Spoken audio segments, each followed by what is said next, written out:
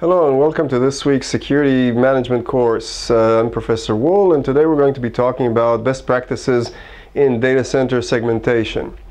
So let's start with a simple example. Suppose you have your internet connection and you have a shopping application on your website. So you have a web front, you have an application zone, and then you have a data center sitting behind all those.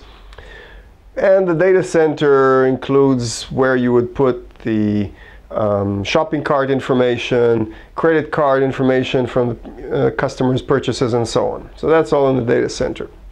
But the data center also has other systems that support different needs. For instance, suppose you have an HR provider that needs access to your payroll records.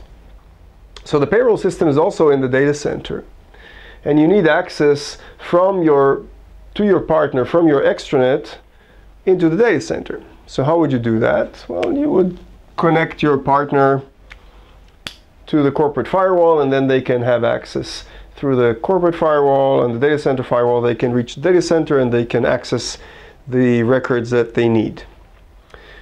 Where is the problem? Well, if you look at this data center, you realize that there are a mixture of different systems in that data center that do different things and have different security requirements.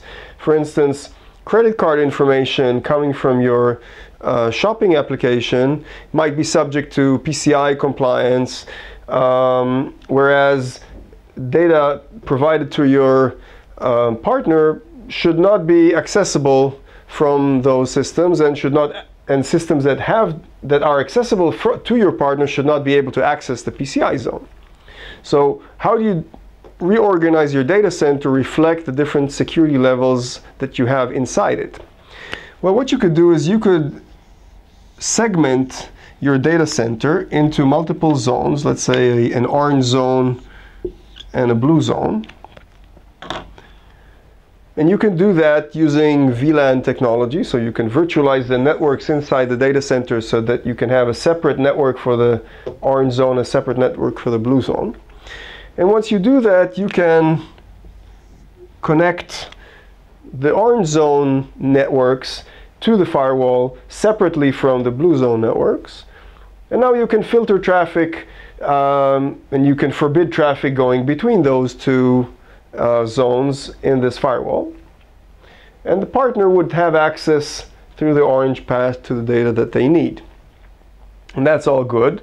You can do one better than that, because instead of having another virtual interface on this firewall, you can have a dedicated firewall just protecting the orange zone and connect it this way, giving you even better separation and simplifying the policy on the firewall protecting the orange zone. And now traffic that you want to avoid between those two zones has to cross two firewalls, one protecting the blue zone and one protecting the orange zone. So this is better.